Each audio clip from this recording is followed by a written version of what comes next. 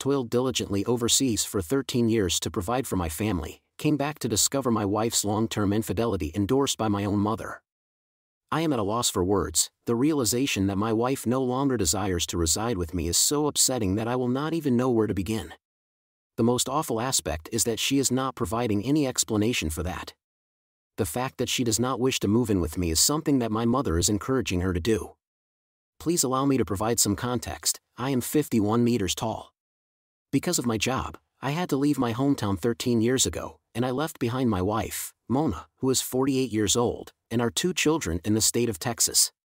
At this point, the children are 23 and 21 years old. They have both relocated to Houston and are currently maintaining their independence. Our company was one of thousands that went bankrupt overnight during the Great Recession, which occurred in the United States of America 13 to 14 years ago as a result of the housing bubble. My father had passed away, and I was in charge of the construction company that he had owned. And then everything was thrown into disarray. My mother, my 2 children who were enrolled in school, and my wife were all responsibilities that I was responsible for, and it was simply too much for me to handle in an unsteady environment. As a result of exhausting all of my cash and other resources, I was forced to make the difficult choice of leaving the neighborhood. Following a series of unsuccessful attempts in a number of Asian nations, I was finally successful in establishing my company in Dubai. Despite the fact that it was a challenging period, I was able to persevere through all of the challenges because I was driven to create a wonderful lifestyle for my family. Following my departure from Texas, I did not return to my home state for over a year until I was finally able to step foot in my new endeavor. Once every 5 to 6 months, I would go back to my hometown. Although I wanted to bring my family here, Mona and the children did not want their school schedule to be disrupted, so I ultimately decided against it. My youngest daughter graduated from college and was able to secure a position at the business that her sister owned and operated. I went ahead and made arrangements for my vacation home so that I could spend some time with her before she took off. In the course of that visit, I requested that Mona relocate here with me on account of the fact that both of the children have moved out. However, she disputed it, stating that my mother would be left there by herself. It was my suggestion that Mom may also come along with us, but neither of them were enthusiastic about the prospect leaving their hometown. They were justified in their decision to avoid moving to a new country that had such a distinct culture, and they were right in their decision. I didn't press the issue any further because the culture of the Middle East is extremely different from our own. In the course of my most recent trip back to Texas, I informed Mona that I intended to finish off my business in Dubai and then relocate back to Texas. I had anticipated that this would be a momentous occasion for her, but it was not. Response was everything but pleasant. I asked her if she did not want us to be living together, and she responded that she did not. I'm happy just that you work so hard to establish yourself there, so why do you want to leave everything and come back? She was correct in the sense that it was not an easy decision to shut down things that required a great deal of sacrifice to build, and it might not be a good choice. The trouble is, however, that I have been living away for 13 years, and now that my primary responsibility, which was the education of my children, was finished, I desired to relocate back to my hometown, which is where I feel most at ease. In the same manner that I have been handling our funds, I gave her my word that I will continue to do so. Now that the economy of the country has taken a turn for the better, I had intended to establish something in the state of Texas. There was still a lack of conviction on her part. This was a warning sign for me. However, I decided to give her the benefit of the doubt. My mother paid me a visit the following morning, and unexpectedly, she advised me that I should not be making such a hurried choice to relocate back to my hometown. It was Mona who would have been the one to inform her about my plan because I had not disclosed it to her or anybody else. The same time that Mona's resistance to this may be interpreted as a warning sign, I was taken aback. When my mother also voiced a concern that was comparable to mine, I found myself experiencing feelings of self-doubt. Me that perhaps I was making the incorrect choice, so I decided to abandon that concept. Fact that my wife did not wish to reside with me was something that was upsetting me. There is a possibility that the reason could make sense, but the fact that Mona had become so emotionally detached from me was truly heartbreaking to me. I was so preoccupied with this sensation that, once I got back to my house, I cut back on the number of phone calls and texts I exchanged with her. I was under the impression that she would take notice of it and inquire about it, but she did not bother to inquire about whether or not everything was well. During certain periods of time, I did not call her, and she did not get in touch with me either. As the days turned into weeks, our communication has become limited to merely transactional level. One thing was clear from all of these: she was no longer in need of my assistance. Therefore, I approached her about a month ago. I questioned her about whether or not she still loved me. She dismissed it, claiming that I was simply overthinking the situation. She stated that she is only focused on taking care of the house and my mother, who has become more vulnerable as she has gotten older. In response, I was at a loss for words. Situation in which your wife is able to form such a strong bond with their male and take care of them is not something that happens very often. Was thankful to Mona for the kindness that she showed to my mother. Passing day, my sense of unease continues to intensify. The question of why my wife would not want to be with me is one that I am unable to answer with any degree of comprehension. Not only do we already have our own house, but we have also completed all of our key duties. In addition to this, I am assuring her that our way of life will not be altered in any way.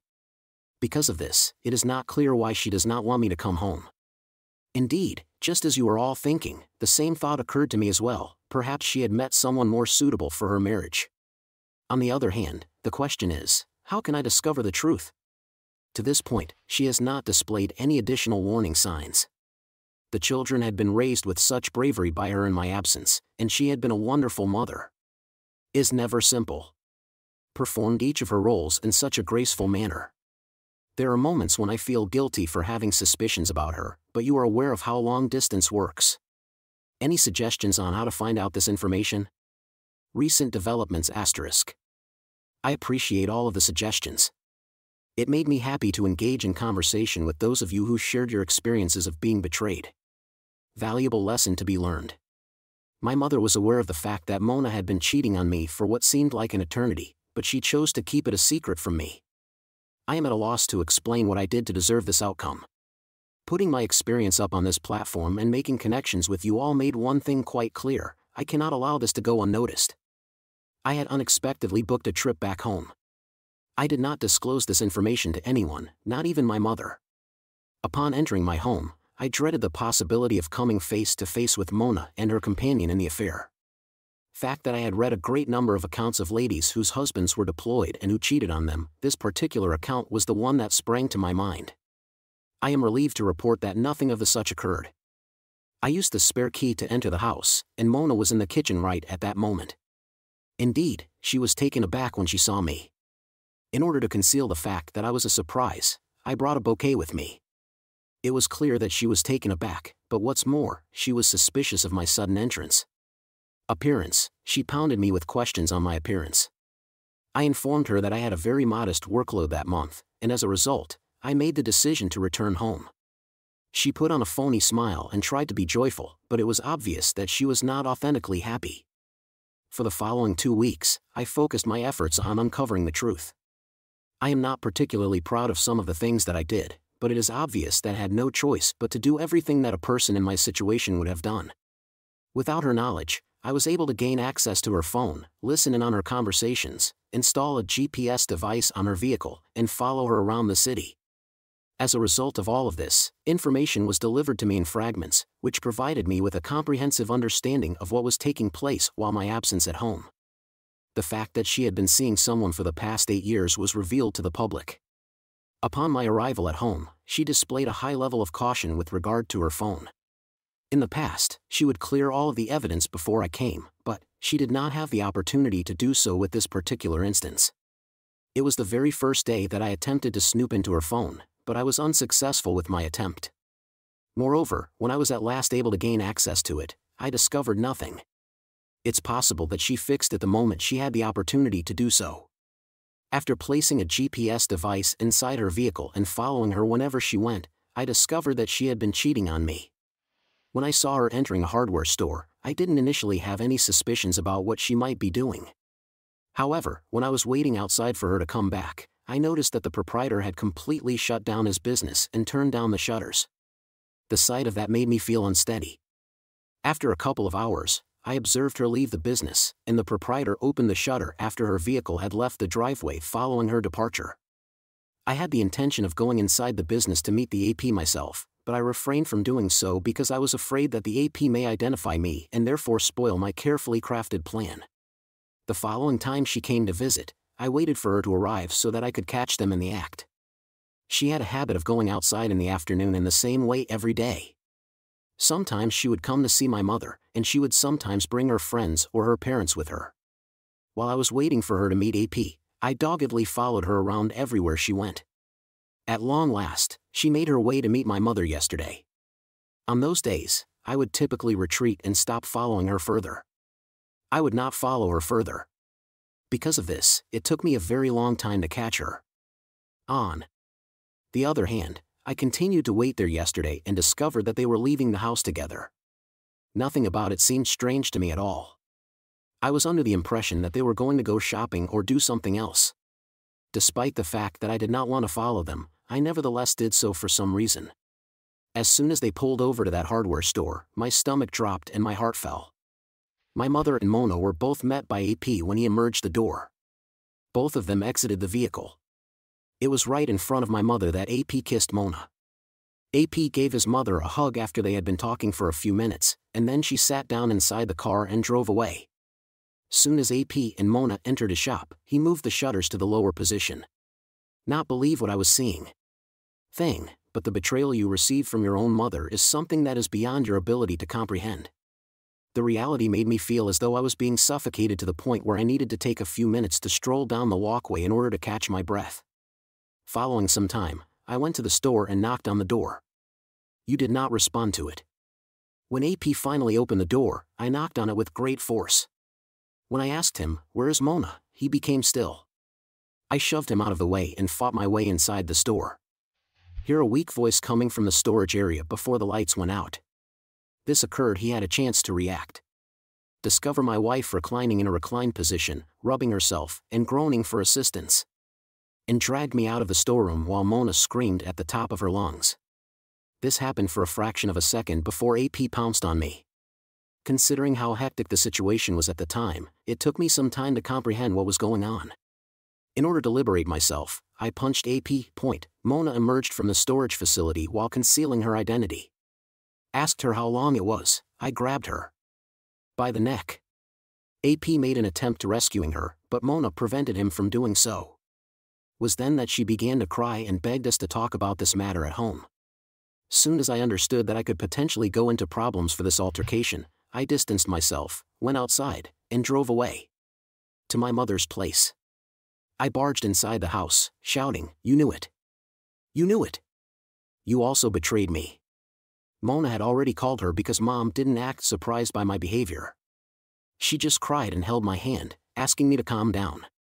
I broke down. Mona also arrived by then. Seeing her face made me angrier. I asked them to tell me the truth. After a lot of nudging, Mona said, "It was very lonely when you left. Living on one's own for 13 years is not an easy task. It was difficult for you to find time for me because you were so preoccupied with your career. It was more of a status check call on the children and Mom, and your calls were restricted for a few minutes. Thank you for your communication." What about me, then? Asked her how long this had been going on, and she said, it could have been anywhere from 7 to 8 years. Holy cow! I was such an idiot.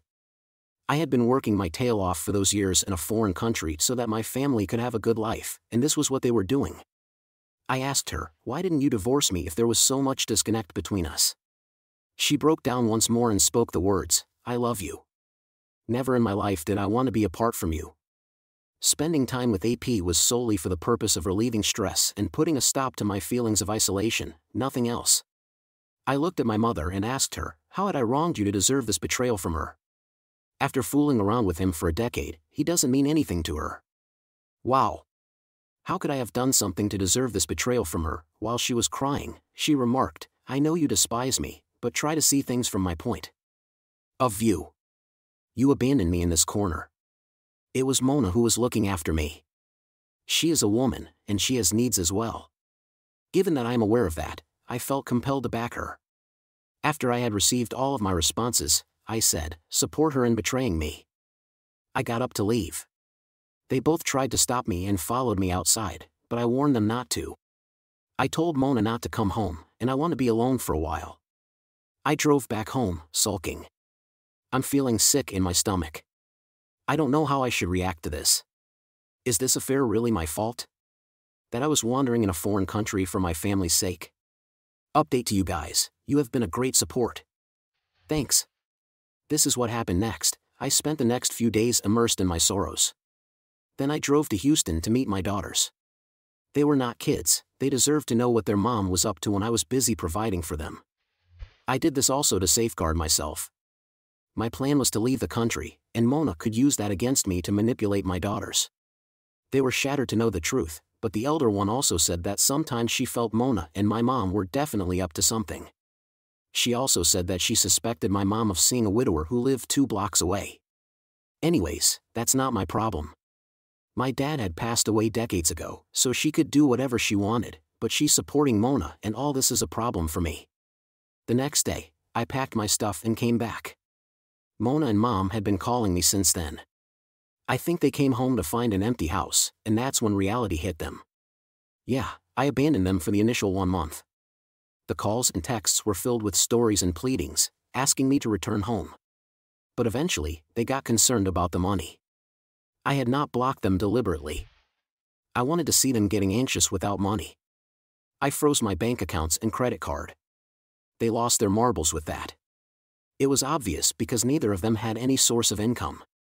Mom was on a state pension, but it wasn't enough to cover the lifestyle they have been leading. They are desperately trying all means to get a response from me, but I have ghosted them. Mom has resorted to emotional blackmail, saying that Dad would have been so heartbroken to see that I have left her alone in this old age. All their pleas are falling on deaf ears. They have betrayed me so badly. I never suspected Mona of anything. I never checked her phone, like people in long-distance relationships do, but I always respected her privacy more than Mona. I feel betrayed by Mom. Sometimes, when I had a dizzy feeling about Mona, seeing her strong bond with Mom made me feel lighter. In return, I get cheated upon. The reason they used to cover up Mona's cheating was so lame. Like she was lonely, hence she decided to open her legs. She was feeling alone in her own house with children surrounded by friends and family. Wow, if you compare it that way, I was a loner, literally alone in a foreign land with no family or friends. I could have also brought someone inside my bed, but the difference is I didn't. I was so busy thinking about the well-being of my family that fooling around was the last thing that came to my mind. I was working hard, saving up so that I could move back home as soon as possible. When none of their advances got a response from me, they reached out to my daughters for help. Mona didn't know that I had told the truth to the girls, and she did exactly what I had expected. Mona badmouthed me in front of them, saying that I had financially cut them off. She also alleged that I was having an affair in the Gulf or maybe had married someone here. After listening to all her BS, my girls gave her back and told her that they knew the truth about her affair. They chased her away that day, but Mona has been reaching out to the younger one, asking for help. The younger one is closer to Mona, and she's leveraging her innocence to extract money from her. Anyways, I'm not going to ask her to stop helping her mom. She's an adult and knows what to do. Mom also has been reaching out to my daughters for financial help. As for me, I'm still unable to move on from the feeling of betrayal. I also have not thought about divorce yet. It's going to dent my pocket unnecessarily. Divorce would be beneficial for Mona financially and also personally if she wants to marry AP, but I'm not getting into that. She's already living in my house, and that's the maximum she can get from me. I'm out of the country and have no accountability, so whether divorced or not, it really doesn't matter to me. I'm trying to move on with my life. I'll update if anything develops. Update 3, here's what happened next. After I financially cut them off, they tried all the resources they could. My elder daughter refused to help them, but the younger one got manipulated into helping them. But she didn't earn much, she's in her first job with very little pay, which covers her basics. Despite that, she's saving some of it to help her mom. I felt proud of her. Actually, eventually, she got exhausted helping Mona. She suggested Mona get a job to sustain herself, but Mona took her for granted, saying that it was her responsibility to care for her mother in her time of need. My younger daughter did whatever she could from her little income, but when it became too much for her, she cut her off. Mona couldn't marry AP as she is still married to me, so she has been reaching out to me for a divorce. She has been threatening me with all sorts of legal consequences, but you know what? I don't care. I'm out of the country. I don't think she has enough knowledge or resources to sue me in a cross setup, and even if she does, there's no punishment for abandoning your cheating wife as per the law of this land. So yeah, good luck with her.